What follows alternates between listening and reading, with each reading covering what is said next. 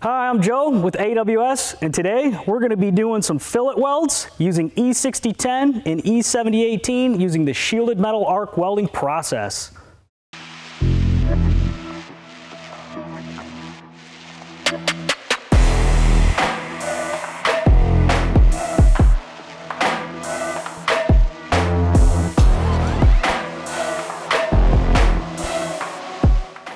Before any welding, we want to make sure we're in a safe environment and we're always wearing the correct PPE. Here, we're going to start with a lap joint using an E6010 electrode. Fillet welds with E6010. Great electrode. Remember, this is a fast freeze type electrode. It's going to penetrate deep into the material. When we're welding fillet welds, we need to make sure that we're maintaining a good tight arc because it's going to be aggressive in nature. It's going to penetrate really well, which is good, making sure that that joint root is being tied in well. That's one of the key things of this E6010. So this is a good electrode for fillet welds in a variety of positions. Fillet welds with E7018. The E7018 electrode is a great electrode that holds a stable arc, it fills up, and it's easy to control. It makes for nice welds on lap and T joints. And it's important to remember that this electrode is susceptible to hydrogen or moisture. We need to make sure that when we use this electrode that it's been stored in a rod oven or it hasn't been opened up in an open container. All right, here's the lap weld. 1/4 inch thick steel material. I've gone ahead and removed the mill scale. We're gonna weld this with the E6010. To do that, I'm gonna start right off this tack here.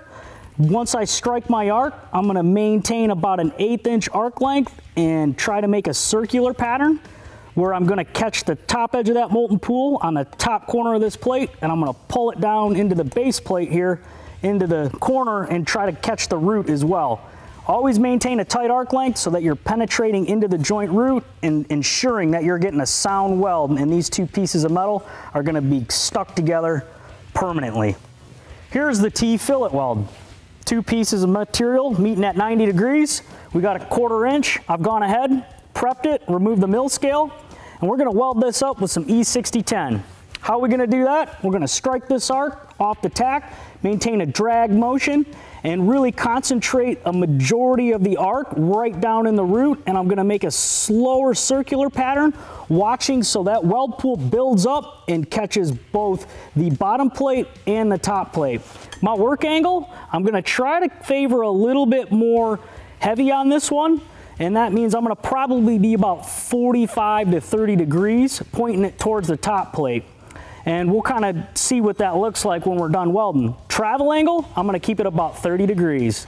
And we're gonna make that little circular motion as we move across. The fillet weld with pipe. This is a piece of 3 inch Schedule 40 tacked to a piece of 3/8. I've gone ahead, removed the mill scale. What we're gonna do is we're gonna weld it with E6010. And to do that, I'm gonna strike my arc off this tack, and I'm gonna build that weld pool up so that I'm tying in the top piece of the pipe and pulling it down to the base plate. To get the weld pool to lay the way I want it, I'm gonna increase my work angle a little bit so that I'm a little less than 45, and I'm gonna make a little circular pattern moving across. Keep a tight arc. Remember, we're going around a radius here, so we're gonna have to have our body fluid and moving and always changing as we fill up this weld and maintain a nice tight arc. It's gonna be a challenge, but we'll get through it.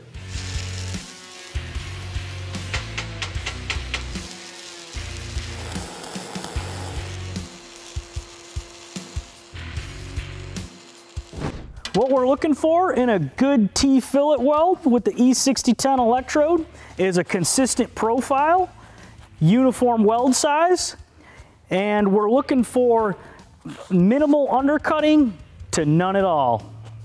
Here, we look at the toes of the welds. Base material isn't undercut.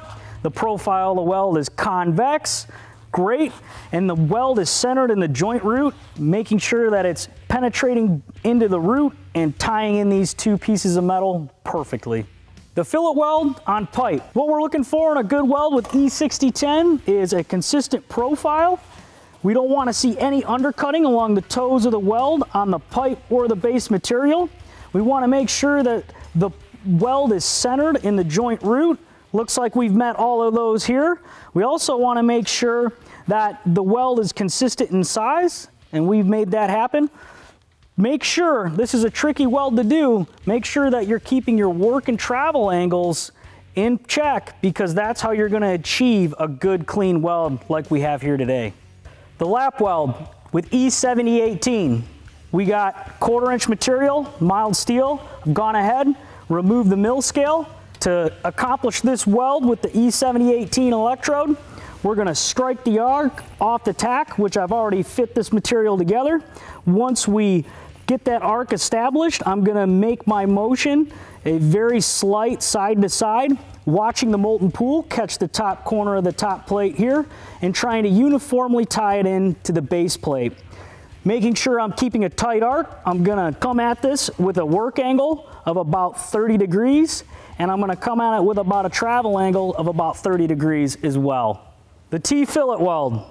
Here we got 1/4" material already tacked together. I've gone ahead, prepped it by removing the mill scale with an abrasive wheel. When we weld, we're going to be using E7018.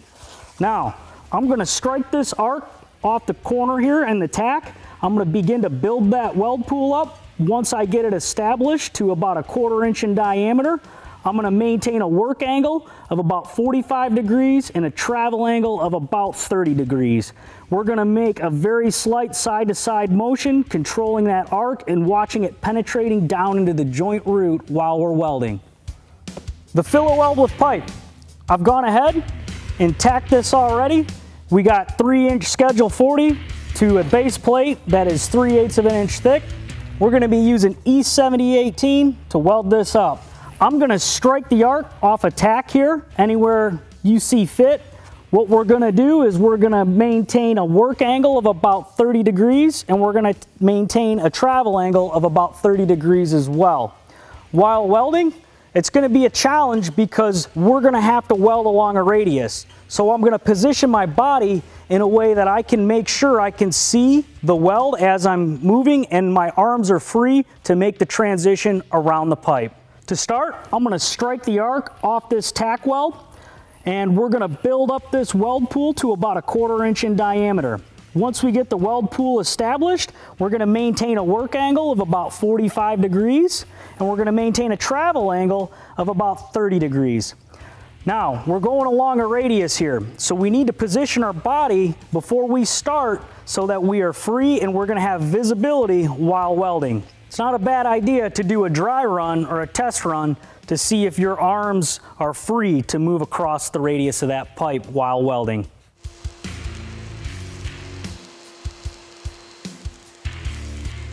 The lap weld with E7018.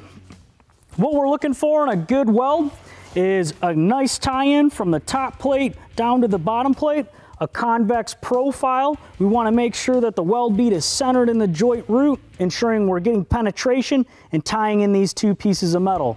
One thing I would have liked to do a little bit better on this one is maybe hesitated a little bit longer to get a smoother transition along that top edge. As you can see, there's just a little bit of maybe undercut showing here. Slow down, correct your work and travel angle, and that should go away. The T-weld with E7018. What we're looking for in a good weld on the T-fillet is uniform in size. We want to make sure we're not getting undercutting along the toes of the weld. Here we have none. We want to make sure that the weld is centered in the joint root, ensuring that we're getting penetration and joining these two pieces of material soundly. This is a pretty good example and exactly what we're after. The Phillip Weld on pipe with E7018 electrode. What we're looking for in a good weld is a uniform size. We want to make sure there's no undercutting along the toes of the weld into the base material. Here we have none. The profile of the weld should be a little bit convex. This is exactly what we're after. And then this weld here is a great example of when you transition across a radius while welding, you're maintaining correct work and travel angles. This is a good weld and exactly what we're after.